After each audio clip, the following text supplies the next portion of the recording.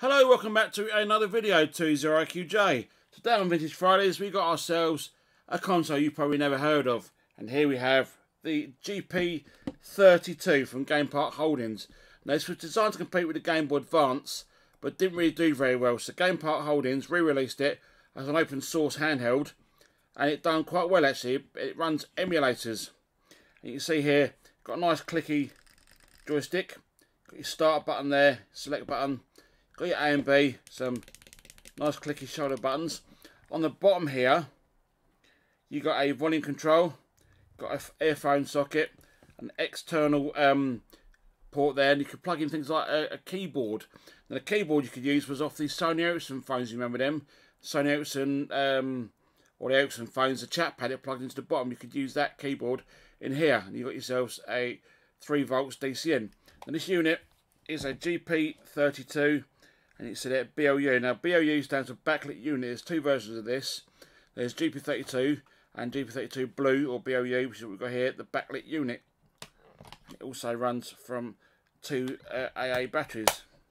Now in the top here is where you put your memory card, which stores all your games and stuff. And memory cards, not SD card. We got ourselves a smart media card.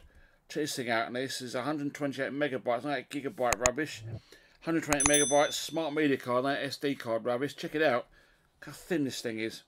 And this has got emulators on here. We've got a Master System emulator, a Mega Drive emulator, and we've also got Doom and stuff on here. We can also play Great Giano Sisters.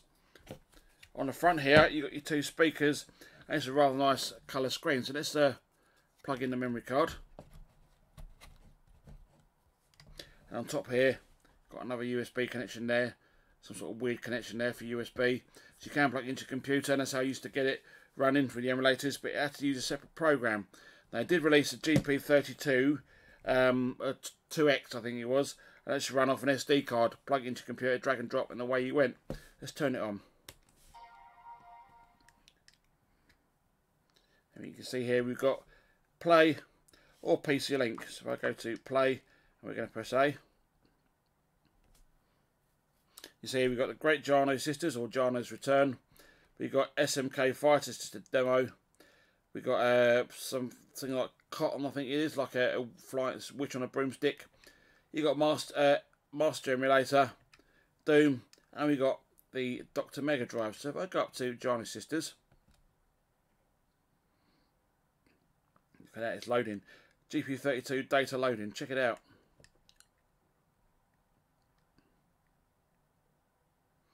Will we get anything come up? Here we go. Giano's Return. For those who don't know what this is, it's a rip-off of Mario Brothers. It was released on the Commodore. I think it's on the 64, and I think I've got it in the Amiga as well somewhere. On a compact flash card.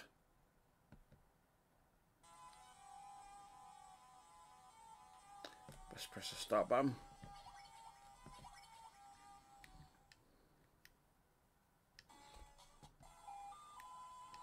You see there, it's just like Mario.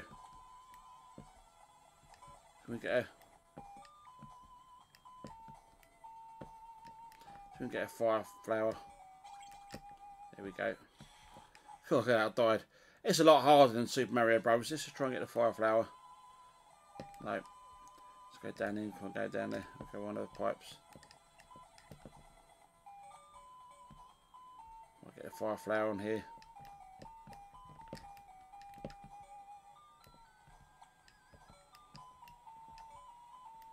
Nope. Look at that, it's impossible. A lot harder, like I said, than the Mario. Let's try a different game. Turn it off. Turn it on. We'll do play. We'll do Doom.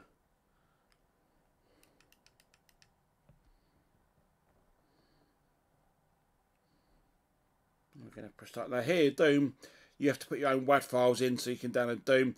You can change the speed of the handheld, so 166 megs, I don't think it is 166 megs, to make it run faster and stuff. So let's just press start to launch Doom.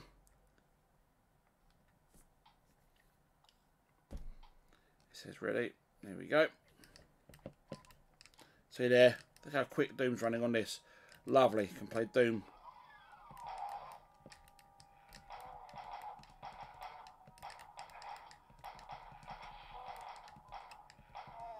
Now with Doom, you don't need to really aim, you just shoot over the direction of the player.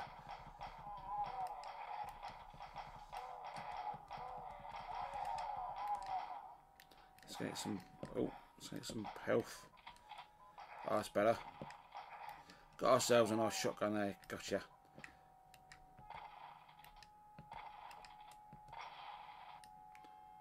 There you go, let's go around again. Right, let's try another game. So, when we play the Mega Drive, let's do the Mega Drive emulator. You'll see, let's have a look. So, Dr. SMD, or Dr. MD, sorry.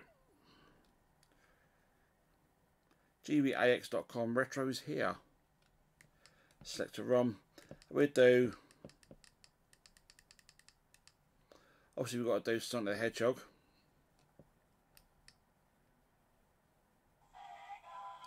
There we go. It's running it. According to that, we're getting around about 60 frames a second. There we go.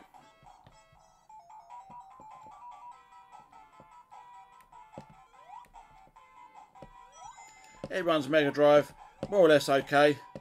We're getting about 35-40 frames a second. So yeah, Sonic the Hedgehog runs fine on it. But what I really wanted this for is to play Master System games on the go, because Master System is my all-time favourite console. My very first console I ever owned back in 1990. Let's go to this one. This will emulate Master System and Game Gear. Here we go. If I go to load ROM, go back, go to SMS games. Give it a few seconds. Come on, you can do it. We go down there. You got. Yeah, this is a great one. Alex Kidd in Shinobi Worlds. Then we're going to go play game. What a game this thing is! I sit for hours playing this thing. I even done a sat up all night playing it on an emulator to try and actually finish the game. We go along. You can see there. That's a bit better. So we'll see about. But that's the reason I got it, so I could play my system games on the go. Yeah, I can use a Game Gear, but you never see the Game Gear screen. Now, back in 2002, 2003, when this thing came out, I think that's when I got mine. There was nothing else out that could really play emulators, as far as I'm aware. So I used this thing. I used to play it all the time, this one. And you've got all different options here. You can load your ROMs up, save your states. You can save a state of the game, so you can save it there, load it back up, and let's go to brightness. You can adjust the brightness, press the button. Okay, we're going to get back. Will we get back? Come on. No. Alright. That was a quick look at the Game Park Holdings GP32BLU, which stands for Battle Unit, which is a rival for the Game Boy. Ended up being one of the first sort of handhelds you could do emulation on. There are other ones you can do it on, such as the Ambernet 351P, which I've got, and the GP2X, which is a lot more powerful than this, and that'll play things like Grand Theft Auto and stuff. Anyway, if you like the video, give it a thumbs up. If you've done the video, that button seems to work too. God, it's gone on for nearly 9 minutes. But thanks for watching. And if you ever had one of these consoles or ever heard of it, post it down in the comments below. Thanks for watching. 7-3 for now.